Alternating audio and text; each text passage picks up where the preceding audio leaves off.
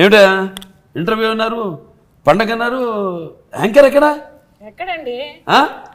అదే welcome to unstoppable. Bobby ఏంటి రోజు కంగ్రాచులేషన్స్ బాబు. థ్యాంక్ యూ అమ్మా. బ్యాక్ టు బ్యాక్ కొడతానే ఉన్నారు. మనం కొట్టబోతున్నాం బాబు. What a surprise. అది ఎక్కువ అన్స్టాపబుల్ షో చూస్తున్నాయి. అదే పనిలో ఉన్నాను బాబు. గ్యాప్ వచ్చింది కదా, ఇదే పనిలో ఉన్నాడు బాబు టైమింగ్ కోసం. ఎగ్జాక్ట్లీ అందరూ అదే పనిలో ఉన్నారు. షాక్ అంతే. యాంకర్ అంటే విజయదశమి నేనేదో మంచి మల్లెపూలు పెట్టుకునే ఒక మరి మీరు కొడుతున్న సౌండ్ బ్యూటిఫుల్ గా ఉందా, లౌడ్ గా ఉందా? బీజిఎమ్స్ సాలిడ్ గా ఇస్తూ అబ్బాయిలే వస్తారు, అమ్మాయిలు రారు. బాబు చాలా ఆనందంగా ఉంది.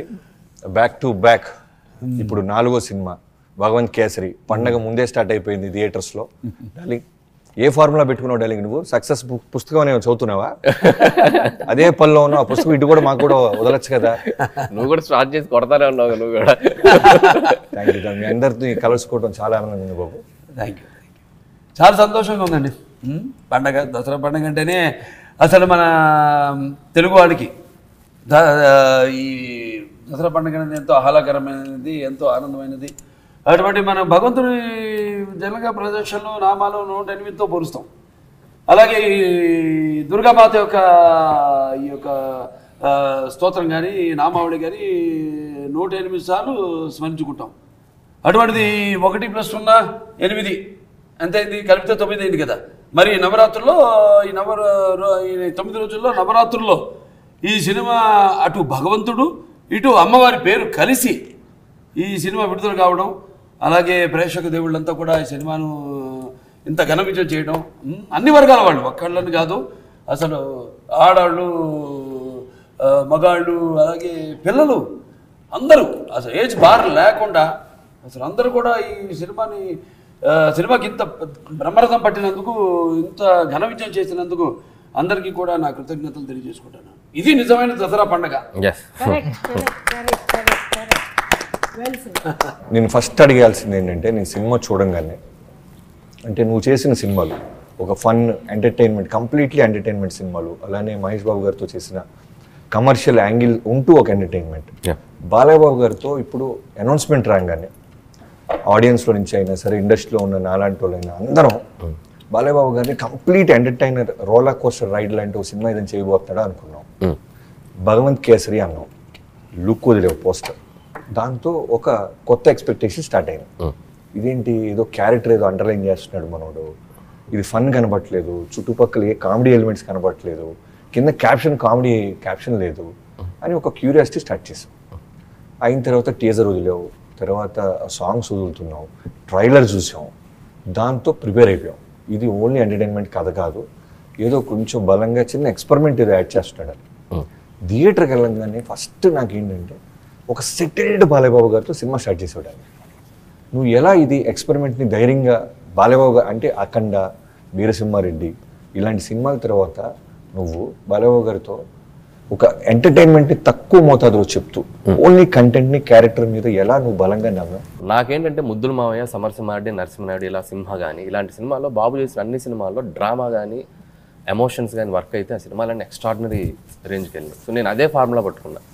సో డ్రామా ఏదైనా చేద్దాం, ఇంటెన్స్ డ్రామా చేద్దాం బాబుతోటి అని చెప్పి, అలాగే ఫుల్ ఫ్లెడ్జ్డ్గా ఒక రియలిస్టిక్గా చాలా కామన్ మ్యాన్గా ఉండి, చాలా జనాలకి దగ్గరగా ఉండి, మధ్యలో ఉండే పాత్ర. అంటే ఆయన లార్జర్ దాన్ లైఫ్ క్యారెక్టర్ చాలా చేశారు. లార్జర్ దాన్ లైఫ్ ఇమేజ్ ఉంటూ చాలా రియలిస్టిక్గా బిహేవ్ చేస్తే ఎలా ఉంటుంది అనేది ఒక పెట్టుకున్నాం ఫస్ట్ నుంచి. కానీ నాకు ఫస్ట్ షెడ్యూల్ చేసే వరకు, ఆయనతో వర్క్ చేసే వరకు లోపల సో ఆ బాబుకి ఎలా చెప్పాలని ఒక చిన్న భయం ఉండింది. బట్ ఆయన సూపర్ స్మార్ట్.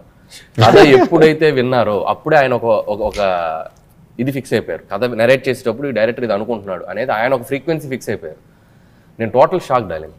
నేను సినిమాలో ఎవ్రీ సీక్వెన్స్, ఎవ్రీ సీన్ ఆయనతో వర్క్ చేసేటప్పుడు కానీ, ఆయన పెర్ఫామ్ చేసేటప్పుడు కానీ అస్సలు క్యారెక్టర్ దాటి ఇంచు కూడా, ఒక్కొక్కసారి ఆయన రిహార్సల్లో అనుకొని కూడా ఆయనే వద్దమ్మా ఇది క్యారెక్టర్ దాటి వెళ్ళకూడదు, ఇక్కడ ఇలాగే ఉండాలని చెప్పి ఆయనే చేసేవారు. 90% నేను ఎక్కడ వెళ్ళి చెప్పింది ఏమీ లేదు. మ్యాక్సిమం ఆయన క్యారెక్టర్ ఎక్కించేసుకొని ఆయన బాడీలోకి మ్యాక్సిమం 90 to 95% ఆయన డెలివరీ చేస్తూనే వెళ్ళిపోయారు.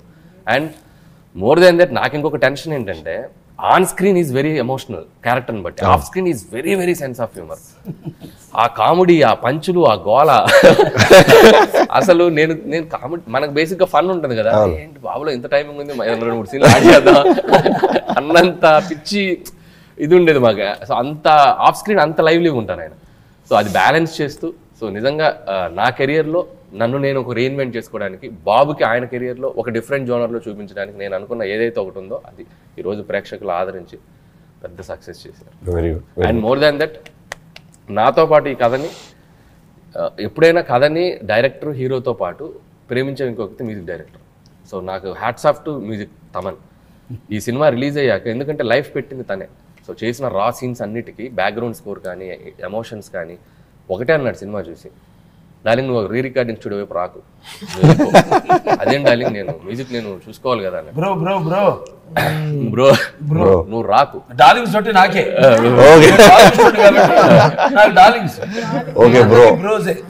సో రీల్ అయిపోయాక పిలిచేవాడు బాబీ, పిలిచిన తర్వాత వినిపించేవాడు, అంతే నో చేంజెస్, వింటాం నేను వెళ్ళిపోవటం, వింటాం ఇంక అంతే, క్లాప్స్ కొట్టడం. బాబు కూడా జాయిన్ అయ్యారు, ఒక 2-3 రీల్ చూశారు, ఆల్మోస్ట్ సినిమా కొన్ని 4-5 రీల్స్ ఆయన చూసి ఆయన ఎగ్జైట్ అయిపోయి. సో అంత లైఫ్ పెట్టి లాస్ట్ మినిట్ వరకు కూడా ఏదో చేయాలని ప్రతి వేరియేషన్ పట్టుకొని చేశారు. అండ్ నా క్రెడిట్ గోస్ టు తమన్ గారు. మీరు బాలబాబు గారికి సపరేట్గా ఇన్స్ట్రుమెంట్స్ అన్ని పట్టా కప్పి ఓన్లీ ఆయన సినిమా అన్నప్పుడు ఆ పట్టా ఓపెన్ చేస్తారా? డిక్టేటర్ చేసాము, బట్ ఫుల్ఫిల్డ్గా నేను I could not give, but Akhanda was for my నాకు అంటే it settled so many things. అంటే ఒక శివుడితో ఎలా మనం ఎక్స్పెరిమెంట్ చేయగలం అని. సో దాని తర్వాత మళ్ళీ వీరసింహ రెడ్డి ఉంటే మొత్తం అసలు మా బావ ఇంత ఫుటేజ్ ఇచ్చాడు, బావ ప్లే గ్రౌండ్ ఆడుకోని బావ డిఫెండర్లో దిగేటప్పుడు అంటే అసలు నేను అసలు నేను అంతే వెళ్ళిపోయాను ఇంకా సినిమాలో. తర్వాత మళ్ళీ అనిల్ ఈ cinema I felt so beautiful the way he crafted, ఈ మోల్డెడ్. చాలా కొత్త బాలయ్య గారిని చూపించారు. డే 1 నుంచి ఈ was very constant on his words, ఎప్పుడు మారలేదు. దాన్ని కొత్తగా ట్రై చేస్తున్నాం, చాలా మంచి ఈడియమ్స్ వాడదాం, కొంచెం ఫారెస్ట్ లాంగ్వేజ్ని కొత్తగా చెప్దాం, ఫారెస్ట్ నుంచి ఎలా మనం మాట్లాడితే పాటలేదు. సో నాకు కూడా భీమ్లా నాయక్లో నాకు చాలా I did so much of research. అంటే ఒక ఎలా చెప్పాలి, ఒక మేకప్ లేకుండా ఒక పాట ఎలా ఉంటుంది, ఒక లిప్స్టిక్ ఒక ఏం లేకుండా ఒక రాగా పాటలు ఎలా చేయాలి. సో దట్ భీమ్లా నాయక్లో చాలా నేను డీపర్గా వెళ్ళాను, నేర్చుకున్నాను. సో ఆ things what all I learn I applied here ఈ భగవంత్ కేసరి. అది ఫస్ట్ ఎలమల మీ కాస్ట్లీ ఉంటుంది, బట్ ఏ లాంగ్వేజ్ అర్థం కాదు. ఎలమల యాలా అంటున్నారు అదే. సో ఆ వర్డ్ పట్టేటప్పుడు మాకు తట్టేసింది, ఎలా దీన్ని కొత్తగా తీసుకెళ్తాం. దాని తర్వాత ఆ ఈడియం వేసి కరెక్ట్గా. So Anil was like very pure, he set my years for this film. దాని తర్వాత వెంటనే ఉయ్యాలలాగా ఒక పాట అడిగాడు, దాని జోల పాటలాగా ఒక పాట చేద్దాం, అమ్మ దగ్గరికి వెళ్ళేలాగా ఒక పాట చేద్దాం, పాపకు పాడే పాట అని. సో అమ్మకి పాపకి ఒక ఇద్దరికి కనెక్షన్ ఉండాలి, మనం బాండింగ్ పెట్టాలి. సో 2 ఒకే ట్యూన్ పెడదాం, బట్ వేరే ఎక్స్టెన్షన్ చేస్తాను అన్న వెంటనే ఉక్లైన్ ఒకటే పెట్టుకుని ఎక్స్టెన్షన్ చేద్దాం అన్నప్పటికీ so we felt so good. యాక్చువల్గా ఆ పాటకి పాట లేదు, మా అమ్మ పాటకి ఫస్ట్ నేను సిచ్యువేషన్ అనుకున్నప్పుడు 4 లైన్లు సాకి వస్తే చాలు అనుకున్నాను. పాట లేకుండా మనం ఉయ్యాల పాట వెళ్దామని చెప్తే తమన్ ఇన్సిస్టెడ్, 4 లైన్లు సాకి కాదు, you can give a song, ఒక లైన్ సాంగ్ చేద్దాం. So maybe this is lead to that song. So నేను సాకిని బ్రో దాన్ని సాంగ్గా తీసుకున్నారు. సో అప్పుడు అది ఇంకా హార్ట్ వచ్చింది ఆ సిచ్యువేషన్. 1 and 2 రీల్స్లో బ్యాక్ టు బ్యాక్ వస్తుంది. So I wanted to stitch కరెక్ట్గా, బికాస్ ఈ సినిమాకి నేను ఏంటంటే బాలయ్య గారికి వాళ్ళ అమ్మ అంటే చాలా ప్రాణం. సేమ్ టైం శ్రీలీల తన కూతురుగా ఈ టుక్ ఇన్ అవర్ లైఫ్. మీరు గుడ్ టచ్ బ్యాడ్ టచ్ సీన్లో కూడా చూస్తే ఇది ఈరోజు మామూలుగా ట్రెండ్ అవ్వట్లేదు ఆ సీన్.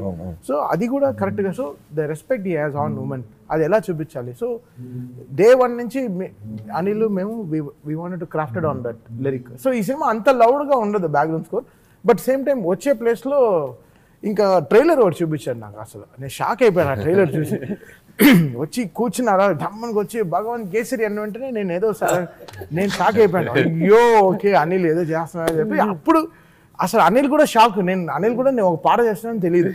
తర్వాత నేను నిట్ట నీళ్ళు నీళ్ళ అని చేసా.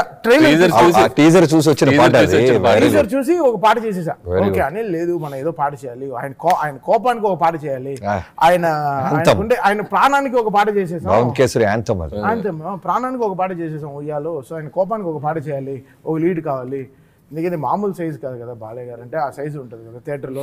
సో ఆ రిథమ్ వేసి కొట్టి అసలు కొడితే ట్రైలర్ వావ్ అసలు నుంచిండిపోయింది ట్రైలర్లో. అండ్ నాకు so happy that we have a hat trick Veera Simha Reddy, now Bhagavanth kesari. I'm so blessed. Very good. ఈ సినిమాలో అదేదే మాను మాకు ఆకు మారేడు మాట్లాడుతాంది బిడ్డ మళ్ళా ఇన్నాళ్ళకు ఉయ్యాలో ఉయ్యాలో నా ఊపిరి నీకు ఉయ్యాల అవు మళ్ళా ఈ చేతుల్లో నిన్ను పెంచాలా. మా తల్లి ఆ ఇరుకు అసలు ఆవిడ జయచిత్ర గారు చేయడం, తర్వాత ద వే అసలు he has composed it and what the content ఏదైతే డైరెక్టర్ గారు ఇచ్చారో ఆయనకి, ఆ పిక్చరైజేషన్ ఎక్స్ట్రాడినరీ. అనిల్ షూటింగ్ వెళ్ళిపోయాడు మారేడుమల్లి. షూటింగ్ వెళ్ళిపోతే నాకు షాక్ వచ్చింది, ఎలా అనిల్ వెళ్ళిపోతున్నాడు అయిపోతే అక్కడ 4G నెట్వర్క్ కూడా లేదు. సరే ఎలా అంటే, సరే మీరు షూటింగ్ కెమెరా ఆన్ చేసే లోపల పాట పంపిస్తారు. సో పాట ముందే వచ్చింది షూటింగ్ లేదు యాక్చువల్గా. బట్ అతను చాలా నాకు నా మైండ్లో ఎంత ఫీడింగ్ ఇచ్చాడంటే, ఆ ఫీడింగ్ ఆ సినిమా అంతే కరెక్ట్గా ఇన్స్టాల్ చేయాలి ఒక మైండ్లో. అందరూ ప్రేమించి చేశారనేది అయితే కనబడుతుంది. ఎందుకంటే ఇప్పుడు జనరల్గా బాలకృష్ణ గారు ఒక ఇంట్రో కనపడంగానే ఒక మ్యాసివ్ ఫైట్ తర్వాత ఒక సాలిడ్ సాంగ్ వస్తుందని ఎక్స్పెక్ట్ చేస్తాం. దాన్ని బ్రేక్ చేసి ఒక మదర్ సాంగ్తో స్టార్ట్ చేయటం అంటే, ఒక డైరెక్టర్ని హీరో నమ్మాలి, వాళ్ళిద్దరి మధ్య బాండింగ్ని ఆ మ్యూజిక్ డైరెక్టర్ అర్థం చేసుకోవాలి. ఇంత బ్యూటిఫుల్ క్రాఫ్ట్మెన్షిప్ ఉంది కాబట్టి ఆ ఫస్ట్ పావుగంటలో మనకి రెస్పెక్ట్ వచ్చింది. ఇది ఒక emotional journey of Bhagavanth kesari. ఈ సినిమా చూసిన అందరూ బలంగా చెప్పేది, జనరల్గా వచ్చి బాలకృష్ణ గారు అని మాట్లాడతారు, భగవంత్ కేసరి అని ఒక క్యారెక్టర్ గురించి మాట్లాడుతున్నారు. అది ఎస్పెషల్లీ నువ్వు రాసుకోవటం కన్నా ఆయన నమ్మటం, దాన్నే ప్రొటెక్ట్ చేసేలాగా, దాన్ని ఎలివేట్ అయ్యేలాగా చాలా ఆస్పెక్ట్స్ నమ్మటం అనే దాని గురించి వస్తే మెసేజ్ సినిమా మెసేజ్ అండి మెయిన్.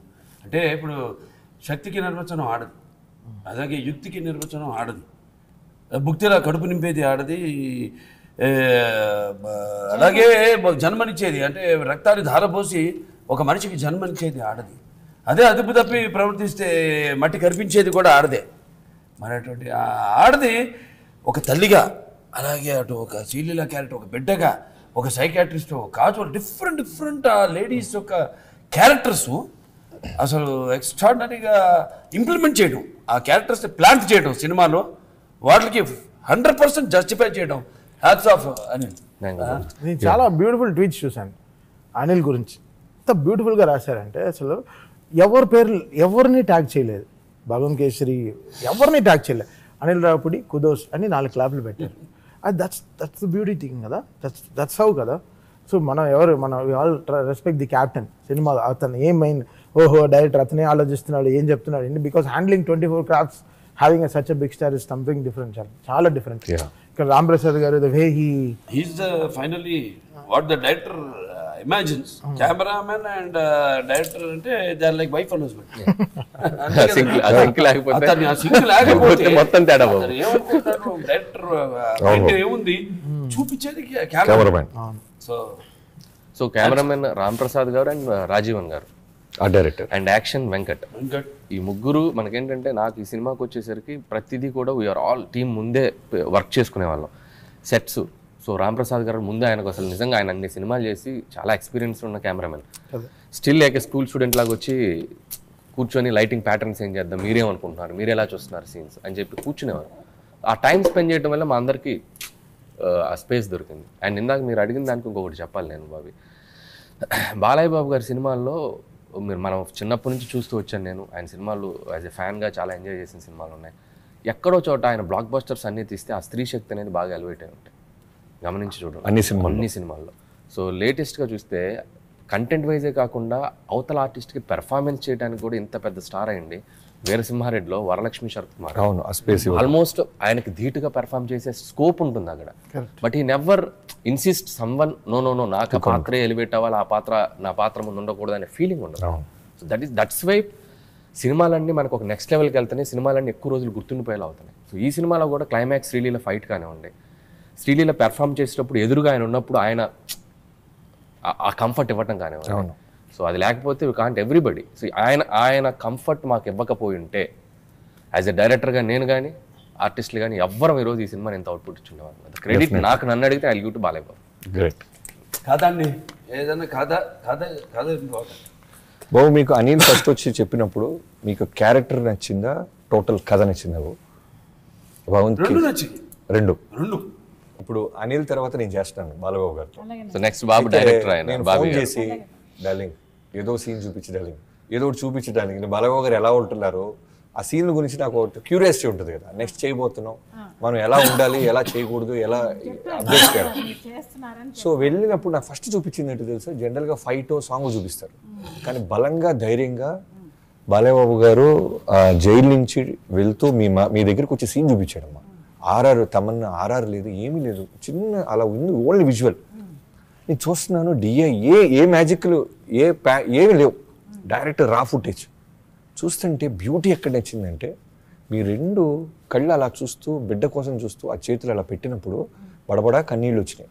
నేను ఎలా అయితే తమని చెప్పి నేను వెంటనే వెనక్కు ఇలా పట్టుకుని అనింది ఈ సినిమా బ్లాక్ బస్టర్ అవుతుంది డార్లింగ్. నాకు రెస్ట్ ఫిల్మ్ నాకు తెలియదు, rest of the film, but వీళ్ళిద్దరు కెమిస్ట్రీ. తర్వాత దాంట్లో బాలయ్యబాబు గారు నేను వెయిటింగ్, బాలయ్యబాబు గారు వచ్చి తల్లి చనిపోయిన తర్వాత తల్లి వైపు చూడటము అమ్మ అని అంటాం ఇవి ఏవో ఉంటాయి కదా, ఏమీ లేవు, తల్లి పక్క వైపు చూడట్లేదు ఆయన.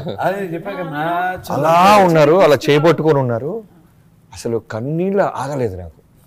అంత మ్యాజిక్ జరిగింది ఆ సీన్లో. చాలా సంవత్సరాల తర్వాత మళ్ళీ మిమ్మల్ని మేము చూసామమ్మా. మిమ్మల్ని అనిల్ ఎందుకు పెట్టుకున్నాడు ఆ పర్టికులర్ సీన్ అంటే చాలా స్క్రీన్ స్పేస్ తక్కువైనా సరే చాలా ఇంపార్టెంట్ రోల్ అది. చాలా రోజుల తర్వాత భగవంత్ కేసరి అనే ఒక గొప్ప సినిమాలో నేను ఫుల్గా రావక్కర్లేదండి, నాకు ఆ ఒక్క బిట్టు చాలు. మా అనిల్ గారు నన్ను ఈ క్యారెక్టర్ చేయడానికి ఎంత గొప్పగా నన్ను కన్విన్స్ చేసి ముద్దుగా చెప్పి ప్రేమతోటి అమ్మ ఈ 7 రోజులు వస్తుంది వర్క్, మీరు అక్కడ ఉండాలి ఆ క్యారెక్టర్కి అని చెప్పి నన్ను కన్విన్స్ చేసి నన్ను ఎంత చక్కగా తీసుకొచ్చారంటే నిజంగా ఇవాళ నాకు ఇంత పేరు ఇంత మందిలో first credit goes to him. And next, not only next, he is the ultimate, the greatest hero and very affectionate person. And producer గారికి అందరికీ తమన్ బాబు అందరికీ నా ధన్యవాదాలు మొదలు చెప్పుకుంటున్నానండి. నా ధన్యవాదాలు మళ్ళీ చెప్పుకుంటున్నాను. నన్ను మళ్ళీ మీ దగ్గరికి తీసుకురావడానికి ఒక అవకాశం భగవంతుడు ఇచ్చాడు అంతే. నాకు చాలా కాలం తర్వాత మళ్ళీ మీరు మా తెలుగు ఇండస్ట్రీకి రావటం మా అందరికీ చాలా ఆనందంగా ఉంది, పైగా ఒక ఇంపార్టెంట్ క్యారెక్టర్లో. ఈ పండగప్పుడు ఈ సినిమా గురించి మీరు ఒక్క వర్డ్లో చెప్పాలంటే చెప్పగలరు? బనో బేటీకో షేర్. ఇది double Dhamaka, Dasara Dhamaka. Not only for state, for the world I can say. Great moral and message ఇచ్చేసారు ఈ సినిమాలో. ప్రతి అమ్మాయిలు ఎలాగా పెరగాల, ఎంత ధైర్యంతో ఉండాలా, విత్ సెంటిమెంట్స్, ఇంటి సెంటిమెంట్స్ వదలకూడదు, పద్ధతులు బాధ్యతలు వదలకూడదు, ప్లస్ ఎలా పెరగాలి అనేది great message has been given through మా బాలయ్య గారు, బై అనిల్ గారు అండ్ మా తమన్ గారు. Music Hess been wonderful and I'm very happy. ఈ దసరాకి నేను మీ అందరితో ఇక్కడ కూర్చోవడం, నాకు ఆ భగవంతుడు ఈ సందర్భం ఇవ్వడం నాకు చాలా సంతోషంగా ఉంది. మా ప్రేక్షక మహాశైలికి నా ధన్యవాదాలు, వందనములు తెలియజేసుకుంటున్నాను. నమస్కారం. ఈ సినిమాలో ఇంకో చాలా ఇంపార్టెంట్ థింగ్ అంటే బికాస్ బాలయ్య గారికి యాంటగనిస్ట్ ఎలా ఉండాలి, బట్ నాకు ఒకే పెద్ద టాస్క్, పెద్ద అంటే అనిల్ ఇచ్చిన నాకు పెద్ద ఎగ్జామినేషన్, తన థీమ్ ఎలా చేస్తామని. So that was like very big, నాకు ఒక ఛాలెంజ్ ఇచ్చేసాడు. బికాస్ తను లోలో మాట్లాడుతున్నాడు, చాలా బయాస్గా మాట్లాడుతున్నాడు. డబ్బింగ్ అనే చెప్పాడు, అదే ఆయనే చెప్పాడు, ఆయన ఓన్ డబ్బింగ్ చెప్పాడు. ఆ డబ్బింగ్ దాటి మ్యూజిక్ ఎలా వినపడాలి. సో చాలా లోగా ఏంటి బాబీ బాగున్నావా, ఏంటి యాంకరింగ్ ఎత్తావు అంత ధైర్యం ఏంటి నీకు మళ్ళీ తిరిగి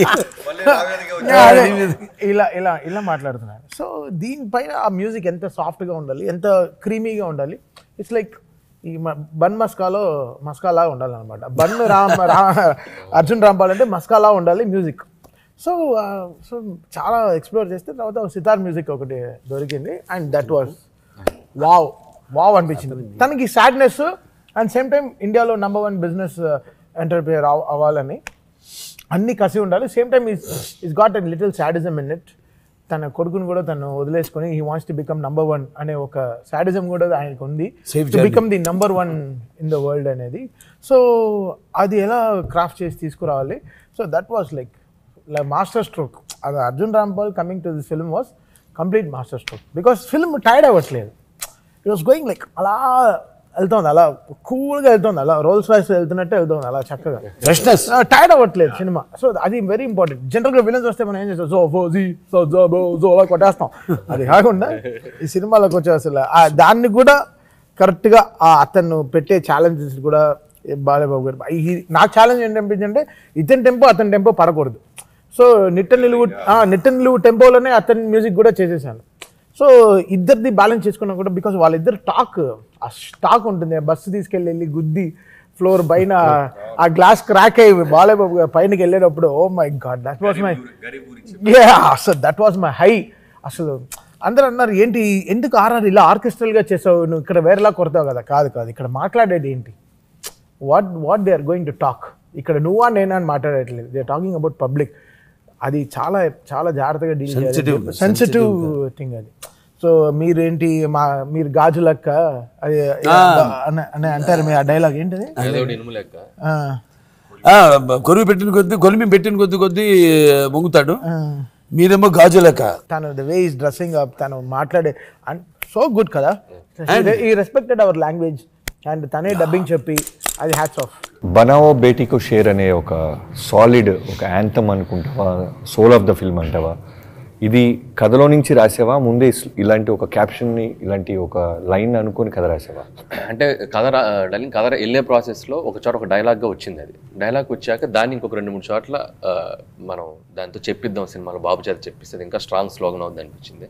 అండ్ బేసిక్గా ఒక ఫోబియాగా ఒక వీక్గా ఉన్న ఒక అమ్మాయిని ఎలా స్ట్రాంగ్ చేశారనే కథకి. సో ఇది యూనివర్సల్ చేయడానికి మనకు గుడ్ టచ్ బ్యాడ్ టచ్. ఈరోజు one of the highlight of the film, చాలామంది అప్రిషియేట్ చేస్తున్న సీక్వెన్స్. అండ్ సినిమాకి అది అవసరమా, స్క్రీన్ ప్లేలో అది ఇరికిద్దా లేదా అనేది పక్కన పెడితే, సమాజానికి మనం సినిమా ద్వారా అనుకున్నప్పుడు చెప్పేటమే. కరెక్ట్, ఎవరు అడగట్లేదు ఇప్పుడు. చెప్తున్నా నేను. మనకేంటంటే నేను దానికి అందుకే కోచ్ సీన్లో అక్కడే కోచ్ని రియలైజ్ చేయొచ్చు, బట్ రియలైజ్ చేయకుండా సీక్వెన్స్ చేసి సీన్ ఎండ్కి కోచ్ దగ్గరికి రియలైజ్ చేసాం, దాన్ని బ్యూటిఫుల్గా మ్యాచ్ చేసాం. నాకెందుకంటే అక్కడక్కడ సొసైటీలో జరిగిన ఇన్సిడెంట్ చూసినప్పుడు, ఈ చైల్డ్ అబ్యూజ్లు జరిగినప్పుడల్లా చాలా బాధ అనిపించేది. అండ్ బీయింగే నాకు ఒక డాటర్ ఉంది, చిన్న పాప ఉంది. ఇంట్లో మనం వాళ్ళకి ఏం కమ్యూనికేట్ చేసి చెప్పగలం, స్కూల్లో వాళ్ళకి చెప్పేటప్పుడు అది ఎంతవరకు కమ్యూనికేట్ అవుతుందో నాకు ఒక చిన్న ఫీలింగ్ ఉండేది. బట్ ఈ కథ అనుకున్నప్పుడు, ఈ ఐడియా వచ్చినప్పుడు, బాలకృష్ణ గారు లాంటి ఒక మాస్ హీరో, బాలకృష్ణ గారు లాంటి ఒక వాయిస్ కనుక ఇది చెప్పగలిగితే చాలా మందికి అది ఒక వెరీ గుడ్ థాట్, బలంగా బ్రెయిన్లోకి వెళ్ళింది ఇప్పుడు అనేది నాకు అనిపించింది. నిజంగా బాబు ఆ స్టేజ్ మీద అది పెర్ఫామ్ చేసినప్పుడు, నేను చూసేటప్పుడే, ఆయన యాక్ట్ చేసినప్పుడు మేము లైవ్లోనే నాకు గూస్ బంప్స్ వచ్చినాయి. సో అంత ఎక్స్ట్రాడినరీగా దాన్ని ఆ పిల్లలకి అంత క్యూట్గా వాళ్ళకి అర్థమయ్యేలాగా సో చెప్పారు. మన నారాయణ గారు వాళ్ళ పాప బాబు సినిమా నుంచి వస్తుంటే, సినిమా చూసి వస్తుంటే కారులో కూర్చుంటే బాయ్ ఊరికి ఇట్లా బొగ్గ పట్టుకున్నాడండి. It's not like it's a good touch only, but still she complaint to her mother. చెప్పింది అమ్మనంట. అంటే సంహౌ సినిమా చూసినప్పుడు ఎక్కడో చోట ఒక చిన్న ఇంపాక్ట్, చాలా విషయాలు కొంతమంది తెలుసో తెలియకో సినిమాని కొంతమంది చిన్న చూపు చూస్తుంటారు, కానీ సినిమాలో ప్రభావం ఎక్కువ ఉంటుంది. మనం చెప్పితే నిజంగా రూట్స్కి వెళ్తుంది. ఎందుకంటే ఈ సినిమాలో ఆ సీన్ పర్టికులర్గా చాలా యాక్షన్ సీక్వెన్స్లకో, ఒక ఇంట్రోల్ బ్లాక్కో, హీరో ఇంట్రడక్షన్కో క్లాప్స్ వస్తాయి కదా, but whole auditorium including in multiplex claps కొడుతున్నారు. Standing ovation, good touch bad touch. బీయింగే నాకు 5 ఏళ్ల పాప ఉంది, స్కూల్లో వాళ్ళు ఎలా చెప్తారో ఏంటో మనకు తెలియదు, కానీ నేను సినిమా తీసుకెళ్ళి సెకండ్ షోకి చూసింది, తనకి జీవితాంలో గుర్తుండిపోతుంది. కరెక్ట్. స్కూల్స్ కూడా ఆ క్లిప్ వరకు స్కూల్స్ లో కూడా ప్లే సెషన్స్ కూడా ఇస్తున్నారు, అందరూ చెప్పేవాళ్ళు, చూసిన వాళ్ళు.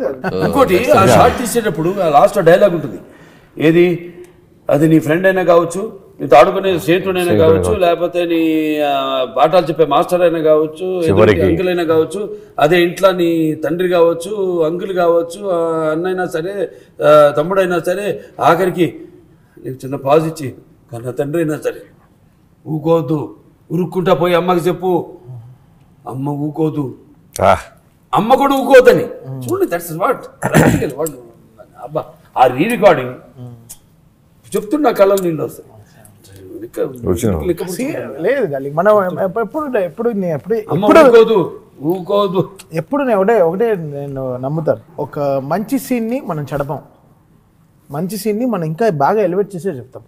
అక్కడ సీన్లో ఎమోషన్ లేకపోతే నేను ఎంత కొట్టినా వర్కౌట్ కాదు. నేను ఏం చేసినా ఎవడి వల్ల అవ్వదు. నువ్వు చచ్చిన శవం తీసుకొచ్చి బతికించమంటే ఎలా? అంతే లాజిక్ ఇక్కడ. నువ్వు రివ్యూలు రాసుకుంటారు, ఇష్టానికి రాస్తారు, ఎవరైనా ఎక్కువ మాట్లాడేస్తానేమో నాకు కోపం. Because I see the reviews. చెప్తున్నాను బ్యాక్గ్రౌండ్ స్కోర్ అంటారు కానీ, బట్ అక్కడ మ్యాటర్ లేకపోతే నేనేం చేయను. అక్కడ వాళ్ళు ఇవ్వాలి. Because Anil give a beautiful film, Akhanda worked. నేను అతన్ని బాలయ్య గారిని శివుడు లాగా నేను నమ్మేసాను. ద వే అసలు ఆ సీన్లో ఎలా ఆయన తీసుకున్నాడు, ఆ పాప దెబ్బ దగ్గర పగిలేటప్పుడు ఆ ఇంటర్వెల్లో ఎలా ఉంటుంది, ఆయన కంటి తెరిచి చూస్తే ఆ శివుడు ఆ షాట్ వచ్చినప్పుడు ఇంకా వెళ్ళిపోయింది, గూస్ బంప్స్. అంతే, కొట్టరా, నువ్వు కొట్టపోతే నువ్వు వేస్ట్ రా అన్నట్టు నాకు సినిమా నాకు సవాల్ ఇచ్చింది. అలా ఉండాలి సినిమాలన్నీ. Because this film is completely different. But the way Anil took the stride of having such a big stature man. అంటే సొసైటీలో కూడా ఆవిడ జయతీష్ గారు చెప్పారు కదా, ఇలా హాస్పిటల్ అని. సో హ్యావింగ్ హిమ్ చెప్పడం, ఈ ఉమెన్ సెంట్రిక్గా ఈ విషయాలు కూడా చెప్పడం అనేది such a beautiful thing. Hats off to Anil first of all. చాలా బిగ్ థింగ్. బికాస్ లేదు ఎప్పుడు ఇప్పుడు మళ్ళీ అండ్ అని చెప్తాను Frank, because I am fans. వాళ్ళిద్దరు నేను పెట్టి ఇచ్చాను, నాకు వాళ్ళ పైన ఉన్న నమ్మకం. టైటిల్స్ వాడతాం న్యూస్ రైటర్స్ కి, అది ఒక పెద్ద ట్రంప్ కార్డ్ లా సినిమా వాడితే ఎనర్జీ. దీంట్లో భగవంత్ కేసరిని ఎలా వాడాలి? భగవంతుని వాడలేను, అది కొంచెం సాఫ్ట్గా ఉంది ఆ పేరు. కేసరి నాకు నచ్చింది, అందుకే కేసరి అనుకుంటా. అది నాకు చాలా, అది బికాస్ కేసరి అంటే లైనే కదా, సో దాన్ని సింహం. సో అది నాకు ట్రంప్ కార్డు దొరికింది. ఈ పేరు ఎలా నేను అడిగాను, బేబీ ఇలా విరకూడుతున్నాను, ఓకే నా పేరుని కేసరి మాత్రం వాడచ్చా అంటే, బాగుంది బేబీ అసలు అదిరిపోయినా. Because Anil was like such supportive. నేను చెప్పాను అన్ని నిజంగా లేదు. నేను చెప్పాను సినిమా చూసి నాకు 10 రోజులు నేను నోట్స్ రాసుకున్నాను, 11 రోజులు ఏం డార్లింగ్ ఏం చూపించట్లేదు, ఉండు డార్లింగ్ నాకే ఇంకా ఏం రావట్లేదు. వెరీ గుడ్ టీమ్, ఇక నమ్మేస్తారు అంతే. అంటే మన నారాయణ గారు కానివ్వండి, సాయి గారు కానివ్వండి, లేకపోతే అమ్మిరాజు గారు కానివ్వండి, ఎడిటరు, అలాగే వెంకట్ మాస్టర్ గారు, very good team. Producer also sir, producer కూడా ప్రొడ్యూసర్ లాగే చూడలేదు, ఇద్దరు మంచి ఫ్రెండ్స్ గా చక్కగా జాలీగా హ్యాపీగా. డబ్బు కోసం కాదు, పోతే పోయింది, మంచి సినిమా చేద్దాం, ఆ ప్రయత్నం మనం చేయాలి. ఆ ప్రయత్నం చేస్తే నన్ను పట్టుకున్న ప్రయత్నమే కదండి ఇది. లేకపోతే వేరే ప్రొడ్యూసర్ అయితే ఏమంటారు, మన డైరెక్టర్ గారితో అదే ఏంటండి బాలకృష్ణ పెట్టి బచావ్ బేటీ ఏంటండి, బలవ బేటీకో షేర్ ఏంటండి, వద్దండి మనం మంచి యాక్షన్ బ్రహ్మాండంగా మసాలా సినిమా. ఇట్ ఈస్ చిన్న మసాలా అని కాదండి, ఈ కమర్షియల్ అని కాదండి, చిన్న పిక్చర్ అయినా పెద్ద పిక్చర్ అయినా, పిక్చర్ హిట్ అయితే it is a big hit. చిన్న సినిమా అయినా పెద్ద సినిమా హిట్ అయితే it's a hit, industry hit అది అంతే. ఈ సినిమాలో ఇంకొక పక్క ఫ్యాన్స్ కి ఫీస్ట్ అయ్యే ఒక కమర్షియల్ సాంగ్ ఉందని విన్నా. దాన్ని కథ కోసం మీ అందరూ కలిసి నిర్ణయం తీసుకొని కథ ఫ్లోకి వద్దు అని తీసేసిన తర్వాత నిర్మాతలు కూడా దానికి అగ్రీ చేసి హీరో గారు కన్విన్స్ అయ్యి మీరు అందరు కలిసి ఆ సాంగ్ దాచిపెట్టారని విన్నా. అది ఎంతవరకు నిజం, దాన్ని ఎప్పుడు రిలీజ్ చేస్తున్నారు? బాగా ఇష్టమైన పాట బాబుతో దంచవే మేనత కూతురికి మళ్ళీ ఒకసారి డాన్స్ చేయించాలనేది నా కోరిక. As a fan I want to see him like that. Retro remix చేసి చిన్న టచ్, దాన్ని ఎంత బాగా తమన్ గారు దాన్ని చిన్న ఆ టచ్ ని భలే బ్యూటిఫుల్ గా కంపోజ్ చేశారు. అది ఒక 1.5 minute హైలైట్ ఉంది. సో దాన్ని ఇప్పుడు కథకి డిస్టర్బెన్స్ లేకుండా మొదటించండి అన్ని రెట్రోలు వాడుకుని నా పాట కూడా వాడుకుని ఫస్ట్ పిక్చర్ పటాస్ లో నేను కూడా వాడుకుని నా సొంత సినిమా నేను ఎందుకు చేసుకోగలుగుతాను. నేడే ఈనాడే కరుణించే నన్ను చెల్లి కాడే అని నాన్నగారి బలి తమ్ముళ్ళు అది తీసుకెళ్లి దాంట్లో పెట్టాను. అదే ఈయనకి బాగా తెలుసు నాకు. నేను చెప్తుంటాను నా లెక్కలు గిక్కలు ఏ సంవత్సరం ఇదైంది నా రికార్డులన్నీ నాకు తెలియదు. నా ఫ్యామిలీ కూర్చోబెట్టాడు కానీ అన్ని చెప్తారు లెక్కలతో.